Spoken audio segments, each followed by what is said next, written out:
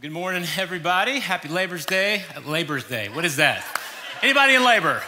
Go there. Labor Day, good to see all of you here. What a great crowd here in the Activity Center. I want to say hey to the folks in our sanctuary, and we live stream our 10 a.m. service, so we may have some folks that are traveling and tuning in online today. We're grateful for every single one of you. We are wrapping up a series that we've called KnockOff, and I want to take you to what for many of you will be a very familiar passage of Scripture, and that is Matthew 28. So if you have a Bible, in just a few minutes, I'm going to read this for you and teach this. And if you are new to all of this, Bible included, we want to help you to follow along. So we're going to put the Scriptures on the screen. We'd love to get you a Bible if we can today, or you can share with a neighbor or something. But we're going to look at Matthew 28 in just a few minutes.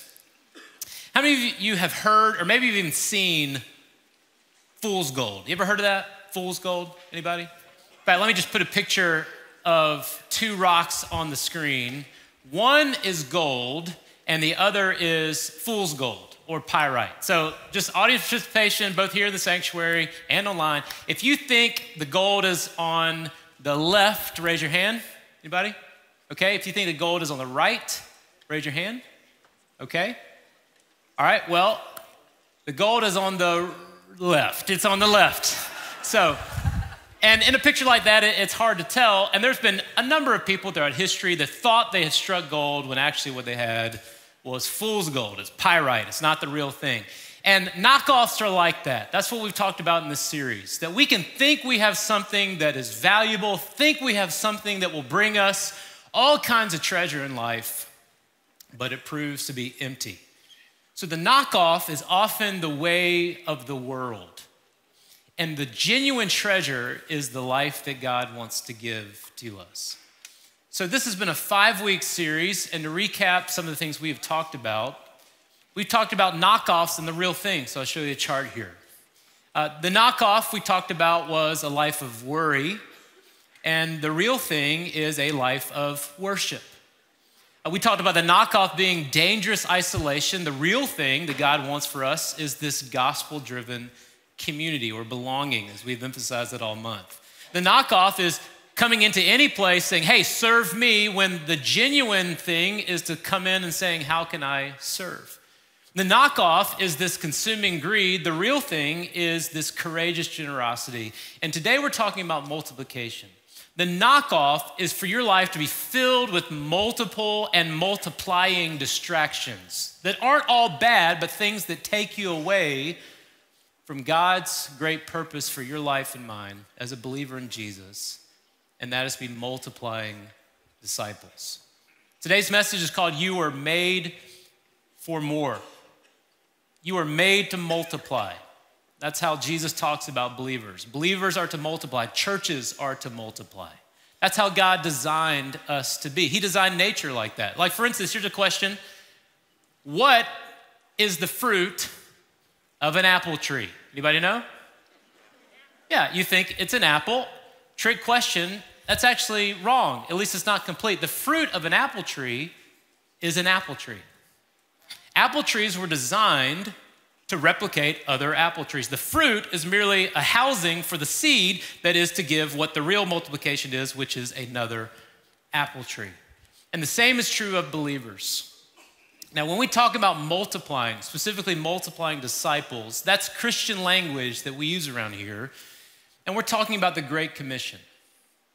My hunch is that most of you, not all of you, but most of you know what I'm talking about when I use the phrase the Great Commission.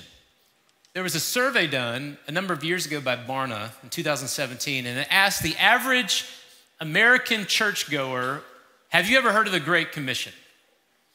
51% of people in that survey had never heard the phrase, the Great Commission. My hunch is because of the missional DNA of Johnson Ferry, that your missional IQ is probably a little higher than other churches, simply because we put such a huge emphasis on the Great Commission and sending people. And yet, here's the danger with today. It is easy to think, well, I know what that's all about, or I know how that applies to my life. And I'm going to pray that as we read about the Great Commission and study that passage from Matthew 28 today, that we have a fresh heart that says, God, show me something. God, give me fresh ears, give me fresh eyes to see. So let's go to what is often called the Great Commission in Matthew 28, Jesus' last words after he had died on the cross and was making resurrection appearances. And these are the last words that are recorded in the Gospel of Matthew to the disciples. We're going to start in verses 16 and read through 20. So if you got it in front of you, you stand up. I want to read for you Matthew 28, verses 16 through 20. Verse 16.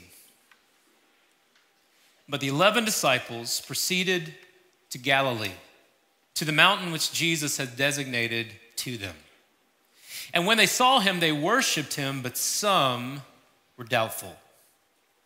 And Jesus came up and spoke to them, saying, all authority in heaven and on earth has been given to me. Go therefore and make disciples of all the nations, baptizing them in the name of the Father and the Son and the Holy Spirit, teaching them to follow all that I commanded you. And behold, I am with you always to the end of the age. Father, we thank you for your word, and we pray that as your word is read, as, Lord, I attempt to teach your word, God, we understand that you are the great teacher. And we pray that your Spirit would work in powerful ways as he convicts, as he encourages, as he equips us to be the people of God that you long for us to be. And Lord, my prayer today as we allude to the gospel and talk about the death, the burial, and resurrection of Christ, Lord, there's anyone here today who does not know you as Savior and Lord, anyone today who is not born again, Lord, would today be the day of salvation. And God, may that be why they were here. Lord, we trust you to do what only you can do. We'll pray that in Jesus' name. Amen. Amen. You can have a seat.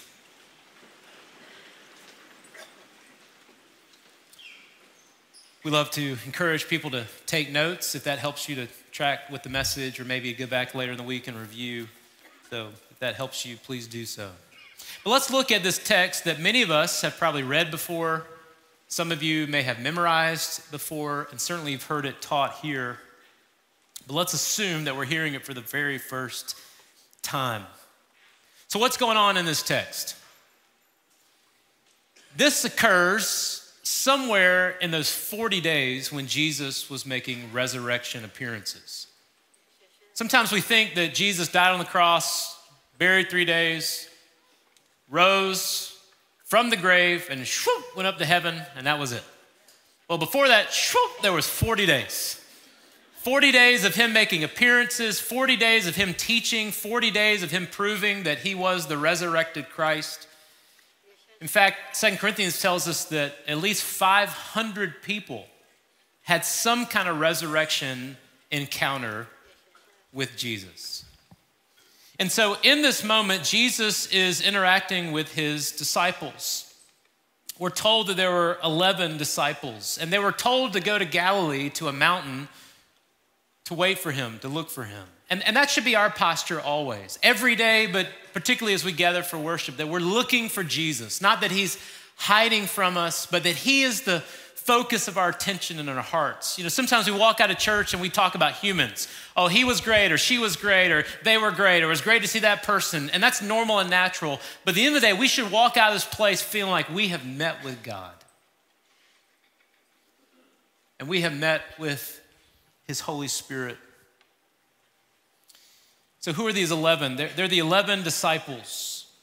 They would be, of course, named apostles along with a few others in the New Testament.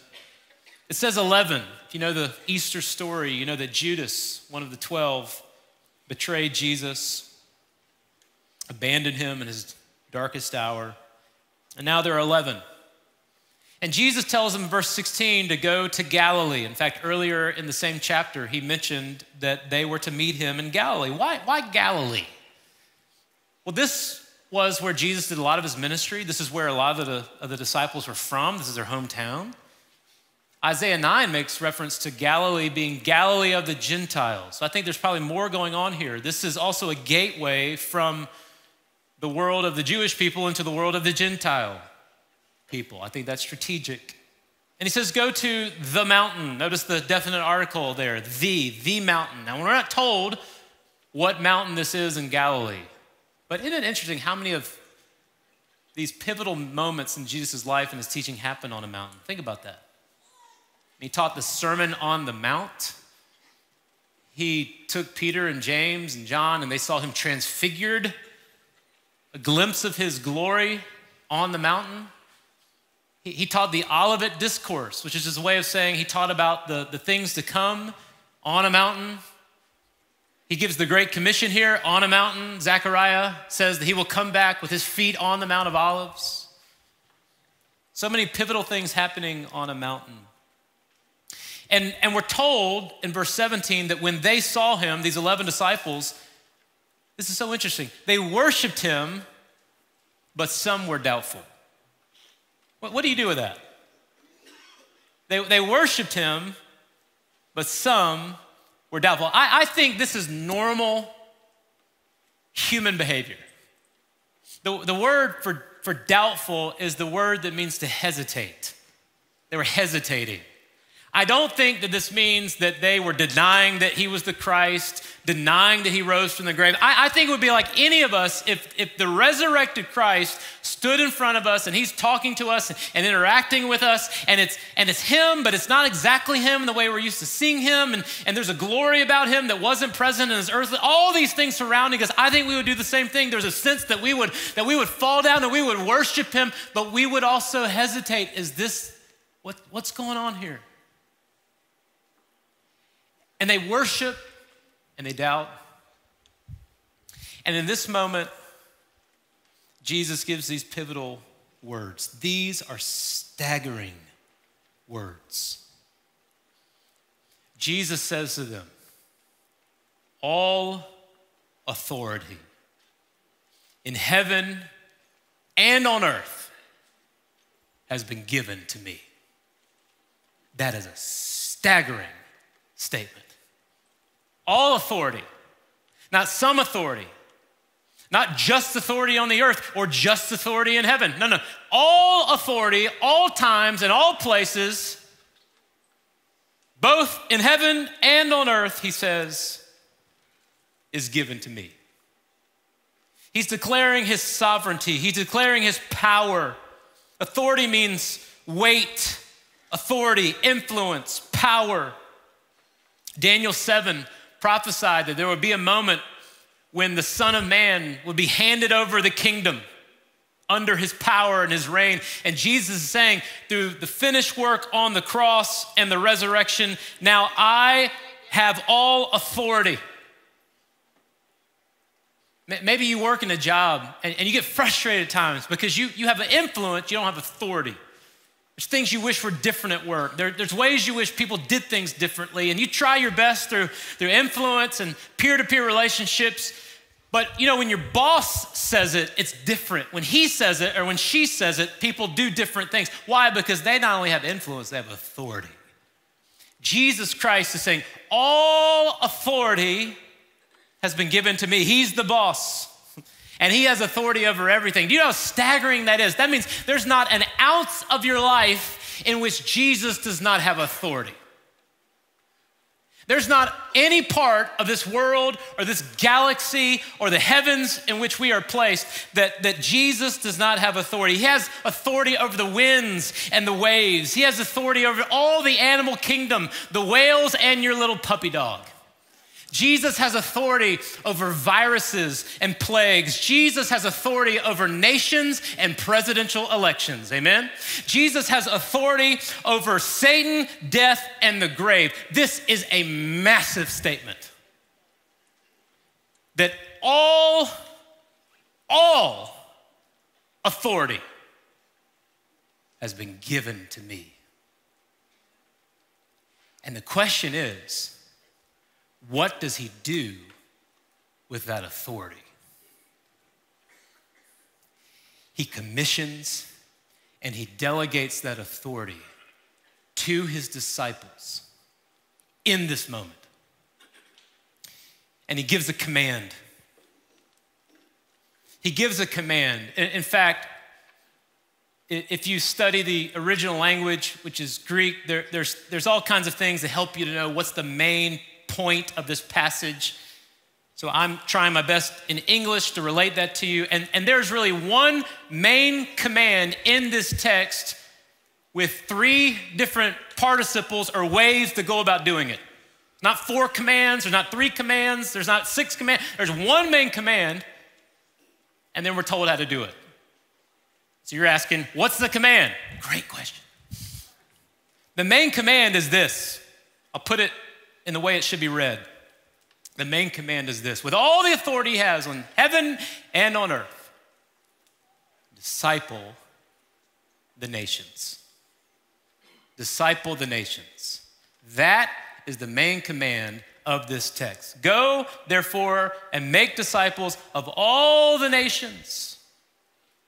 Now, we use that phrase a lot around here, disciple or discipleship or disciple making. A disciple, in its most basic term, means a learner, a follower.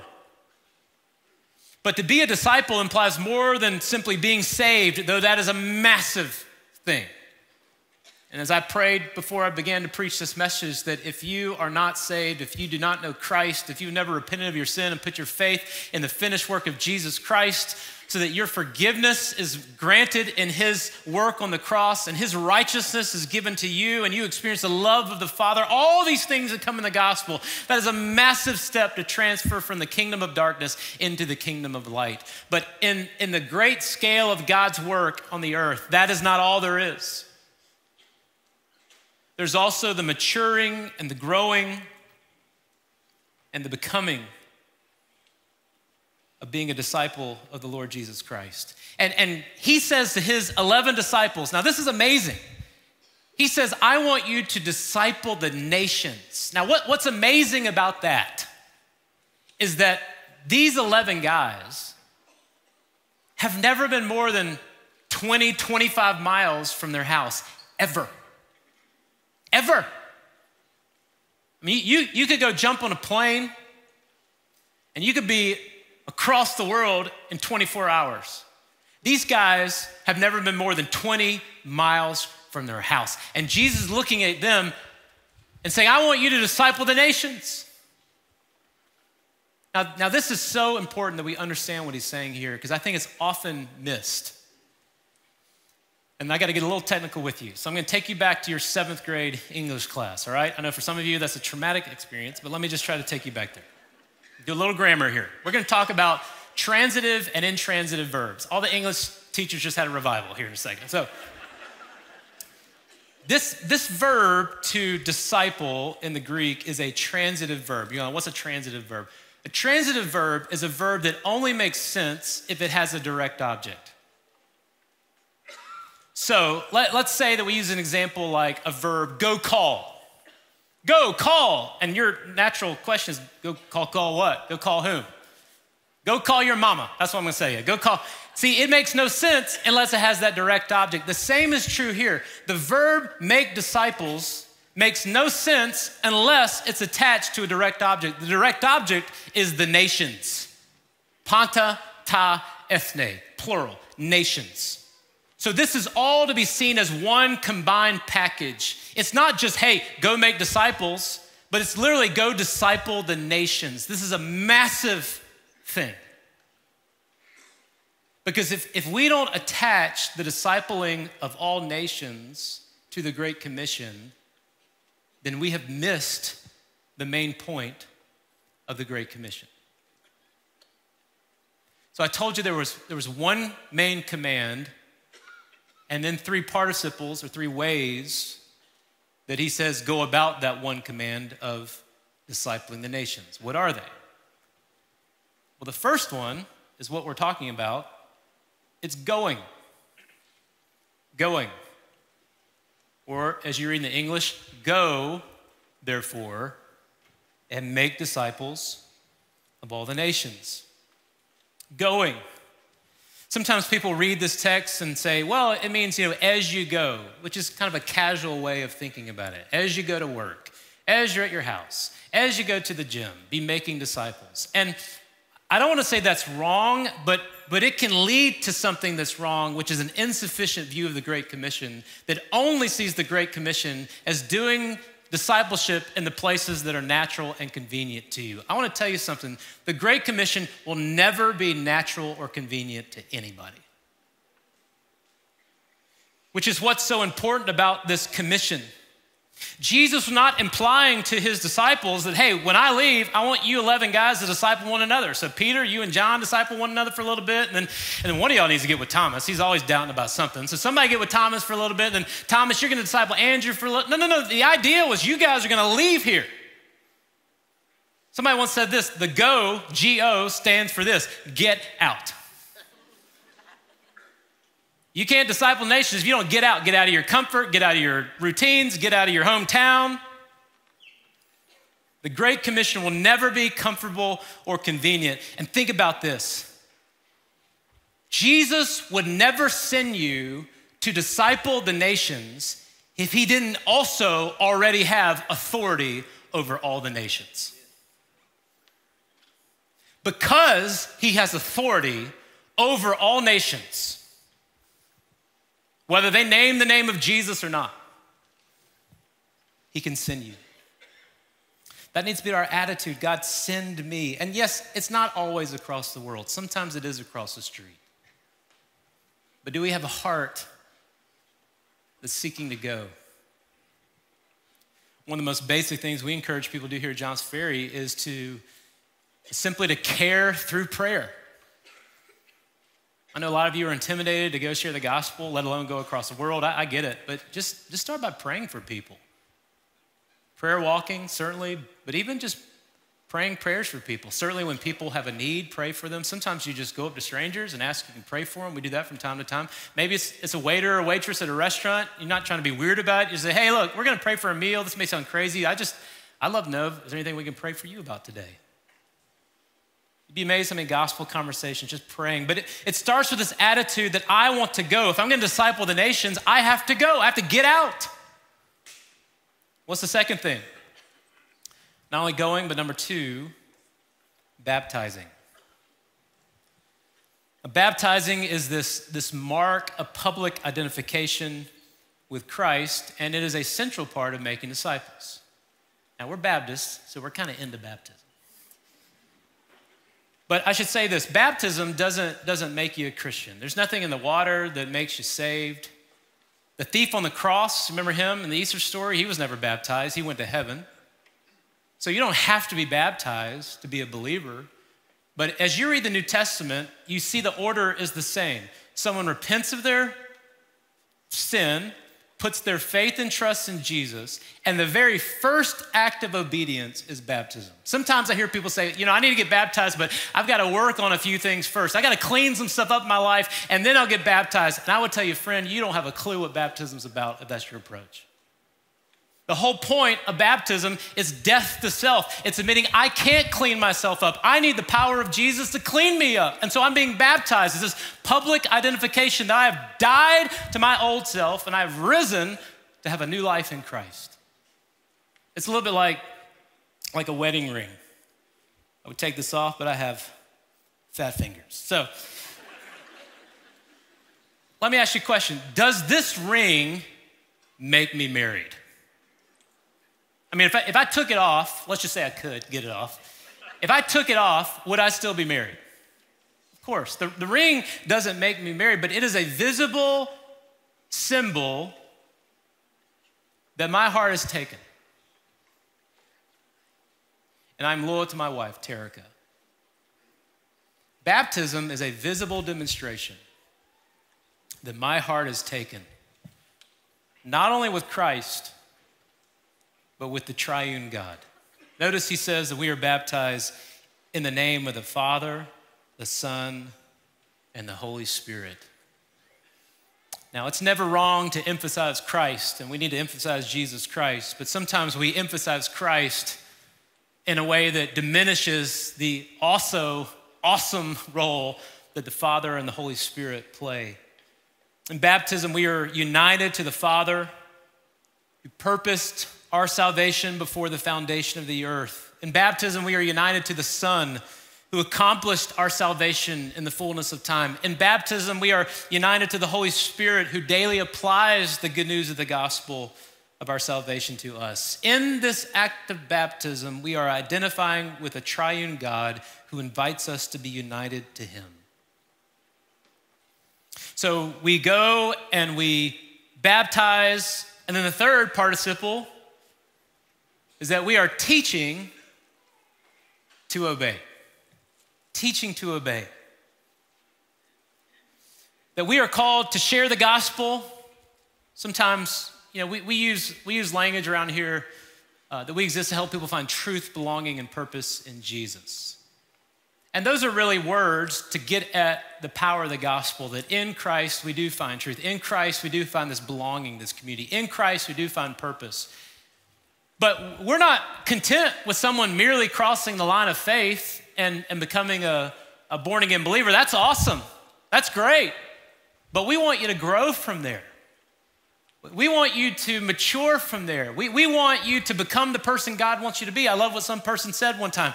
They said, God loves you so much that he will accept you as you are, but he loves you too much to leave you there.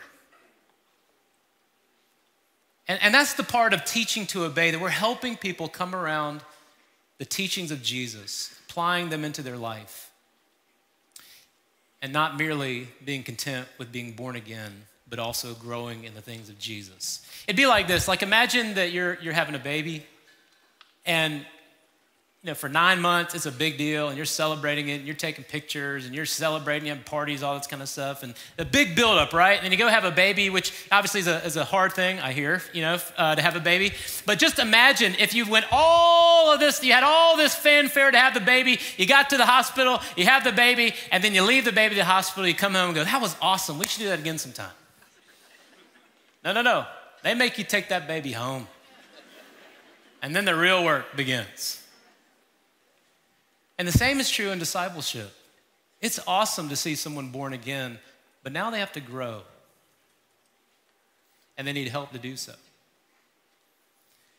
Now, at Johnson Ferry, we are trying our best to find ways to help people grow in the things of the Lord. And there are lots of different ways that we try to do that. One of the things that we have emphasized a lot is something called 419 groups. And I understand that sometimes we'll throw out that comment, hey, join a 419 group, but we never really take time to say this is what it is. Well, what is a 419 group? A 419 group is a disciple-making group, and its intent is really one thing. What is it? It is to turn disciples into disciple makers. If it's done right, at the end of being in a 419 group, you are then equipped to begin a new 419 group. And a 419 group is based off of Matthew 4:19. Jesus said, follow me and I will make you fishers of men. It is this accountable, usually small group, usually 3 to 6 people, typically gender exclusive, guys with guys, girls with girls, helping one another pursue the things of Jesus so that disciples become disciple makers. And that's the number one way that we're helping to multiply disciple makers. If you want to learn more about that, how to begin one, go to johnsonferry.org/419. There are videos on there, lots of information. All you need to start a 419 group are 3 things. You need the Spirit of God, the Word of God, and the people of God. And we can help you do it. We want you to be a disciple. Now, early in 2024, if you were here at the beginning of this year, we talked a lot about being a disciple in a series that we call Things That Stick. And we gave you a definition. I think it's good for me to remind you of that definition. What's a disciple? A disciple is one who has found Jesus, is following the ways of Jesus, and is leading others to do the same. That last part is often the forgotten part. We love the idea that I found Christ, or maybe more specifically, he's found me. I'm now following in the ways of Jesus. But the goal of being a disciple is that one day you become a disciple maker. Remember, apple trees are meant to produce other apple trees. So Jesus says, disciple the nations, going, baptizing, teaching. And I love this overwhelmingly comforting phrase in verse 20. And behold, I am with you always to the end of the age. Because you're like me, you're going, I can't decide. I barely know the Bible. I've never even been around the world. I don't know all these people. I don't know all these doubts and fears. And Jesus reminds you two things. One, I have all authority, not you. And two, guess what? I'll be with you. It's like he's pushing little birds out of the nest. He's helping these little plants to grow, giving them comfort. One time Jesus said this to his disciples. Now this is a staggering statement. He said, it is to your advantage that I go away. And you're like, Jesus, in what world would it ever be to my advantage that you go away? He says, it is to your advantage that I go away. This is what he said in John 16. Why? Because when I go, the helper will come. Who's the helper? The helper is the Holy Spirit. And he will come and indwell you and empower you and equip you and lead you and convict you and guide you. And Jesus is gonna multiply himself through his Spirit in his people such that you can go and do everything that Jesus wants you to do. If you freak out at the idea of living on mission, guess what? You are normal. But be reminded today that he has all authority and he promises to be with you to the end of the age. So we are to disciple the nations. If you think I'm talking about some special Christian, I'm talking about you. You, if you're a follower of Jesus, you are the one God is calling to disciple the nations. Now, the heartbeat of this series is that we are living in the ways of God, in the ways of a disciple. In fact, though we titled this series KnockOff, this whole series is really built on the 5 ways of Jesus. You remember the 5 ways? We talked about it earlier in the year. In fact, here's a picture. 5 ways of a disciple of Jesus. Multiplication, worship, community, service, generosity. And I love it's not like we're checking boxes. Okay, good, I got worship down. Then I got to move to generosity, check that box. No, it's like a tree trunk where it's growing and growing and growing and getting bigger over time. I never get to the point where I've got it down perfectly, but I'm growing in my worship of the Lord. I'm growing in my generosity. I'm growing in the ways I'm serving. I'm growing in learning to multiply. I'm growing in community like a tree expanding. And this whole series has really just been a series on the 5 ways of Jesus. That's like the big reveal at the end of the series. Because that's all we've talked about. What have we talked about in the series? We talked about community, service, generosity, worship, and today, multiplication. And God wants us to multiply. So what do we do? Let me offer 3 next steps to you today as we wrap up this series. And I hope this has been helpful for you. I'll go through these fairly quickly. Number 1, you're going to disciple the nations. Well, you need to be around people who don't know Jesus. I want to say something super profound. You ready? You can't reach people far from God if you don't know people far from God.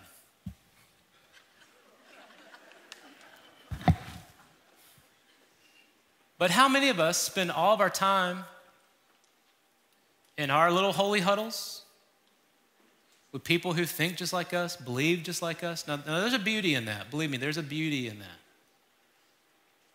But sometimes we get closed off from a world that desperately needs to hear the gospel. And if you want to have a heart for the world, here's something simple. Number 2, prayer walk your neighborhood. That'd be something you could do this week. Begin to prayer walk your street, your neighborhood, your apartment complex. Do you know all the people who live on your street? Do you know their names? More importantly, do you know if they're followers of Jesus or not? Start to pray. You know, we often encourage this Bob prayer: burden, opportunity, boldness. Burden, opportunity, boldness. Burden, God, give me a burden for my street, Lord. Because I don't. So just Lord, give me a burden. And God, give me opportunities. Like put supernatural opportunities in front of me that I just happen to meet my neighbor when we're taking the garbage can out. And Lord, when those opportunities turn from talking about the weather and football and complaining about our HOA and all the things we do, Give me the boldness to speak the gospel, to pray for people. All right, number 3.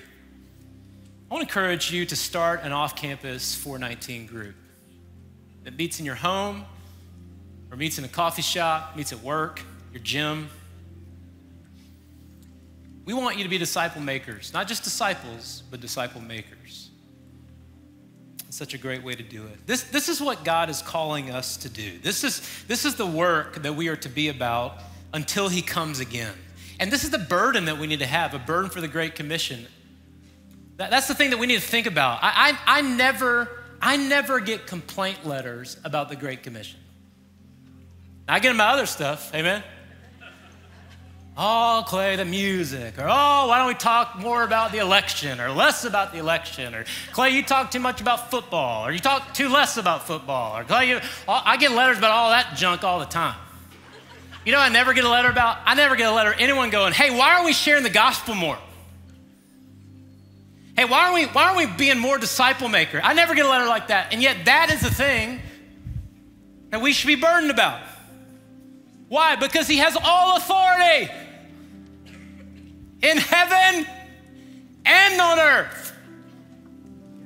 And he will be with us to the end of the age. And that's good news. I want us to end today by being reminded of these powerful words. And so in both venues, I'm gonna ask you to do something almost like a responsive reading. Would you just stand up, both venues here in the sanctuary? And I'm gonna put these words on the screen, from Matthew 28, the Great Commission. And let's say these as a declaration of what it is that Christ wants us to do and what we're gonna be about this week. We're gonna start with the all authority. Let's all say it together. All authority in heaven and on earth has been given to me.